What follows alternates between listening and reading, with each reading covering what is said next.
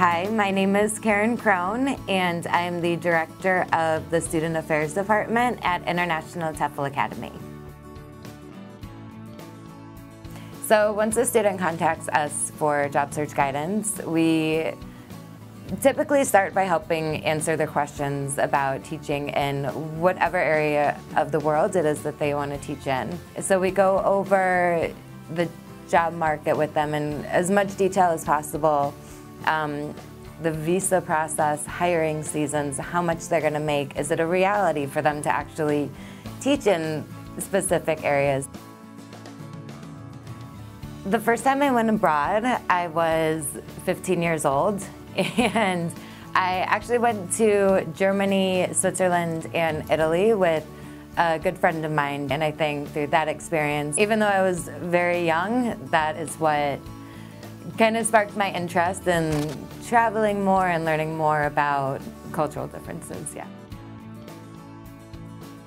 So after I graduated from Portland State University in Oregon, I was working in a bar, loving my job, loving my friends, loving the Northwest.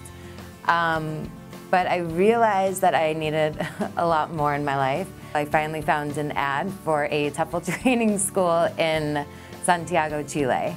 So immediately I knew that's exactly what I wanted to do. I called up the school, I talked to an advisor, I got information about it, and about maybe 2 or 3 weeks later I was calling my parents and my friends and everybody I knew, and I was telling them that I was moving to Santiago, Chile, whether they liked it or not. My sister Carly would be so kind, and she would send me months worth of Us Weeklies and In Touch and People magazines, so my roommate Carrie and I could read through them. I think it's those little things that you don't realize that you actually enjoyed doing, even though it's embarrassing to say that, yes, I do like to read Us Weekly every once in a while. But when you're overseas, you kind of miss that kind of stuff. Over the past year, over 1,000 students have enrolled in a TEFL course with the hopes of teaching overseas and doing something different with their lives.